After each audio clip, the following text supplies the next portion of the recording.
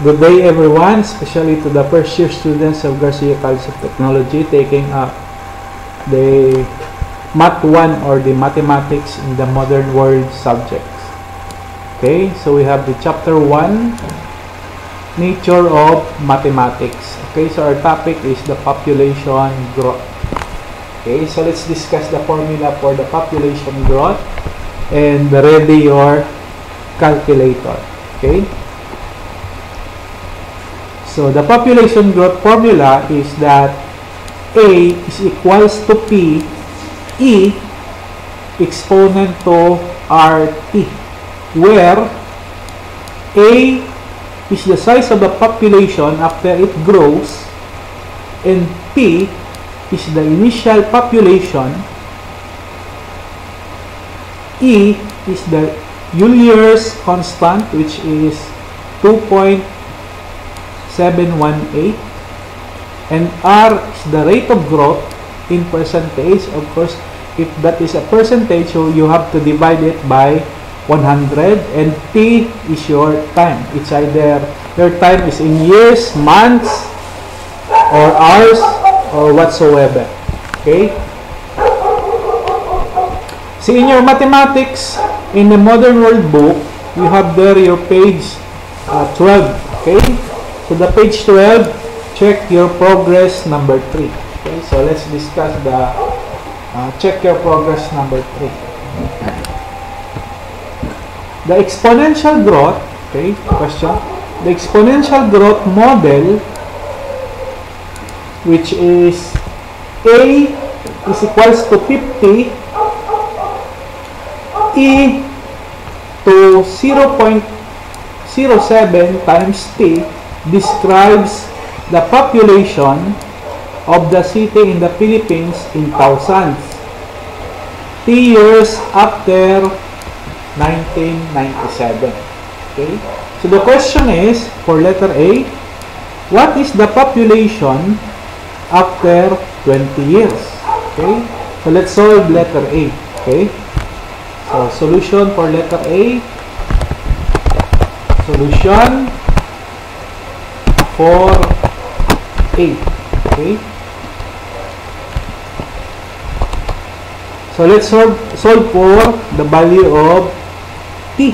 Okay, so the value of T, so solving for T, okay, so T is equals to 1997, or T is 20 years. Okay, so T is 20 years.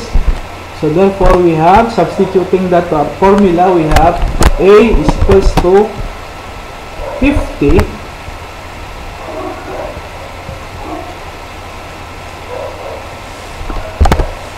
2.718 exponent or raised to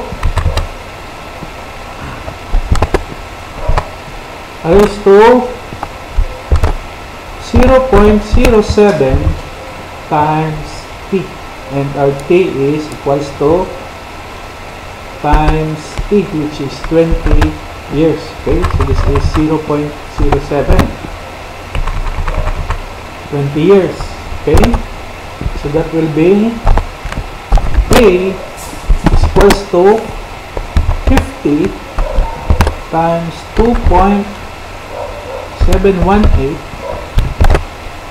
x to y, or raised to 0.07 times 20, and that will be 0.07 times 20, so that will be 1.4.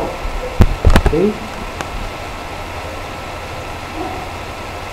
and therefore we have A is equals to 50 times 2.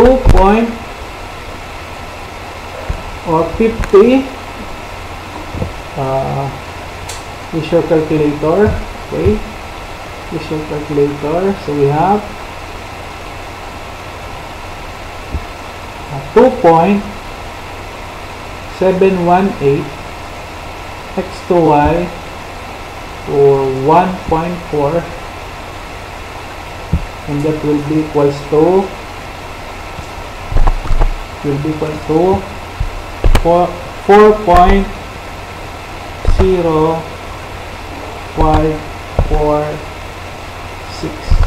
Okay, so 4.0546,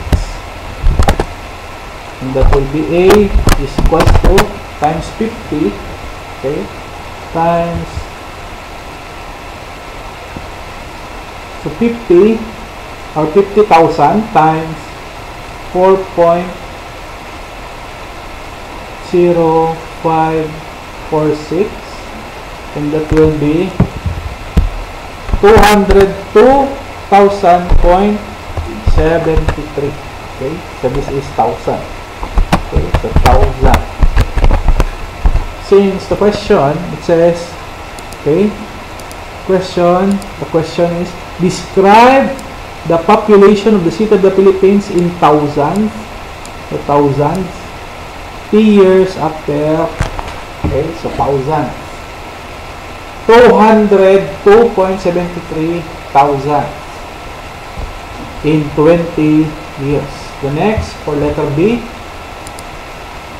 so solution for letter B, solution for small b, okay. What is the population in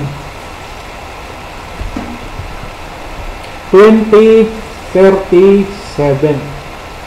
So solving for t again, t, we are going to find for the value of t. T is equals to 2037 minus 1997, and that will be equal to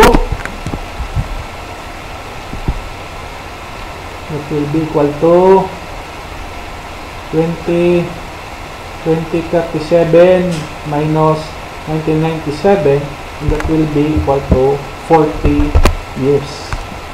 Okay, then our formula, okay, the formula will be A is equals to 50 times 2.718 to the power of excuse me, 0.07 times 40 times 40. So we have A is equals to 50 times 2.718 to the power of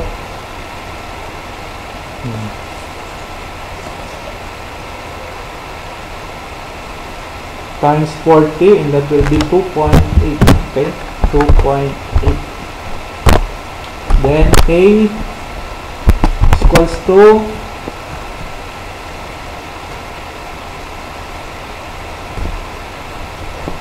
50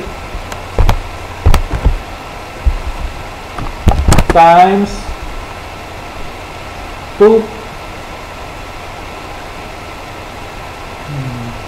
E raised to 2.8,